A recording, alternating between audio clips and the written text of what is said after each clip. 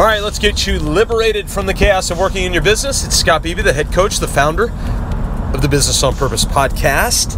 And we are going to talk about something today. Been getting a lot of questions. Again, at the time of this recording, it's the end of the year. And so transition from one year to the next obviously breeds a lot of emotion, breeds a lot of question, breeds a lot of intentionality. We tend to laser focus a little bit more. We tend to question our actions. Are we doing the right things with the right frequency, with the right people, etc.? And the question becomes, and is ultimately phrased this way: how do I raise a family and a business all at the same time? Some of you are just getting started. Some of you are 2, 3, 4 years in. Some of you are 10, 15 years in. Statistically, 96% of businesses fail within 10 years. But the rationale and the reason for those failures are typically not market. It's usually burnout. The business owner just gets sick of it.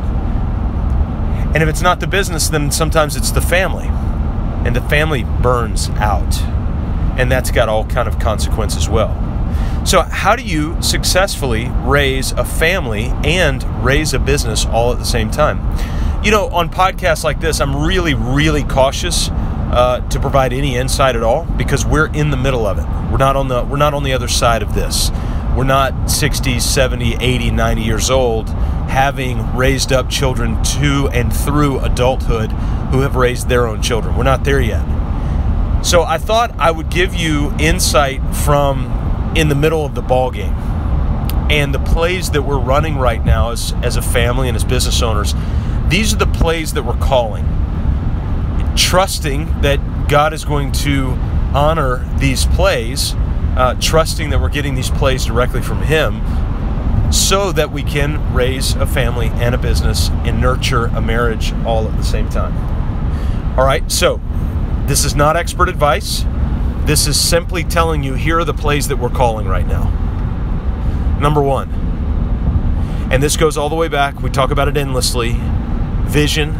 We actually have a vision for our family. If you go to createafamilyvision.com, createafamilyvision.com, you can see what we've got there, and you can make that investment in your family. It's the first thing we do. About every 6 weeks, we review that vision. In fact, at the time of this recording, Ashley and I are about to go away on an overnight, and she and I are just going to review that vision together, just the two of us, as we're doing planning for the next year. That's one of the plays we're calling right now as a family. Is we want to actively be investing in the vision of our family. And we think through various categories with our family. We think through the skill sets, the gifts that God has given them. And what does that play out to down the road? It plays out into gift giving. It's the holiday season at the time of this recording, and gift giving, we're actively working to try and give gifts around the keywords within our family vision and our mission statement. So our mission is to be a light through adventure, creativity, and time around the table. So those three kind of key phrases, keywords: adventure, creativity, time around the table. We're trying to give around those. So some level of intentionality there. Does it work? I don't know. That's just the play we're calling right now. So that's number one, that that's one of the plays that we're calling right now. A second play that we're calling right now is intentionality in conversation. So Ashley and I are trying to work really hard. Does it work? I don't know. I'm assuming that it's going to, based on precedent that we've seen in the past, based on what God's Word's laid out for us in terms of thoughtful, intentional, non-haphazard, screaming kind of communication. And so we're trying to protect time in the evening. And I'll give you some examples. We have literally told our kids at times, hey, it's time for you to go to bed because this is mommy and I's time. And we have that conversation with our kids and let them know that this is not your time anymore. This is our time to be able to visit. And so we want them to visually see us in posture of conversation. So that posture for us usually is on our back porch on a little, just kind of a cheap little garden sofa back there. And so we sit and we like to visit as much as we can. And so that's one of the plays that we're trying to call right now. A third play that we're trying to call right now is the play of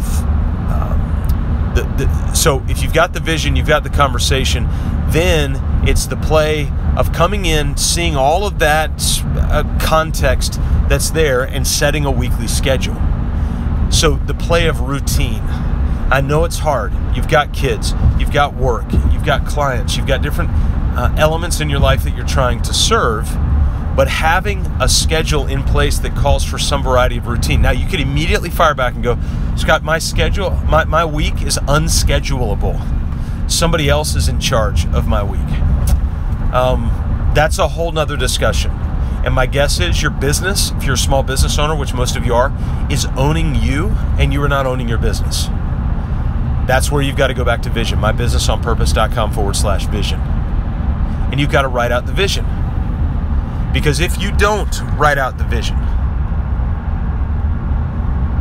what's going to happen is that vision is going to be written out for you by other people. I'm going to say it again. If you don't write out the vision, that vision is going to be written out for you by other people, and their vision is not going to align with what you see in your head. So setting a weekly schedule around your work, around your family time. We just kind of laid out the fact that we're not going to work at night and on the weekends. Are there times that I have to violate that? Yes, there are times, but they're very, very minimal. So maybe a conference out of town, maybe a podcaster that can only do an interview in the evening or on the weekends. There are times that we have to violate it. It's just not that often.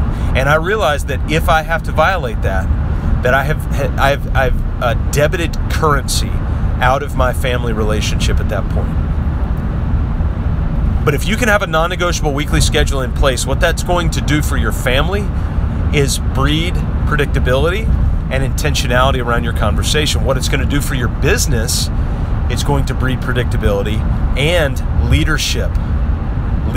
Because when you've got a non-negotiable weekly schedule, you've got team meetings in place, you've got process follow-up in place, you've got process embedding and training in place, you've got great leadership, you've got your sales calls, but everything's built out if you've got that in place. So here's the thing, both for your family and for your business, write your vision down. Number 2, have intentional, protected, predictable conversation. In business, that's what we call team meetings. In marriage, that's what we call hanging out. And 3rd, set a non-negotiable weekly schedule. Do it both for your life and for your business. Set up a routine. There's flexibility in the routine. That's okay. If you get off of your routine, that's okay. But routine is there for you to come back to. Those are the 3 major plays that we're calling right now. And all of this is within the context of God's leadership through the power of His Holy Spirit. I realize that may not resonate with some of you. That's okay. I want to be honest about where we're at and what we're doing as a couple and as a family. That's how we're choosing to, and quite frankly, depending on leading family and leading our business. I hope that helps. And as you get set for a new year, really whatever time you're listening to this throughout the year, I want you to recall this at the beginning of a new year and really think through this stuff. So I hope that helps you a little bit more, be liberated from the chaos of working in your business. 3 things: vision, intentional communication, and non-negotiable weekly schedule. All 3 of them are action-oriented items. I'll see you next time right here on the Business on Purpose podcast.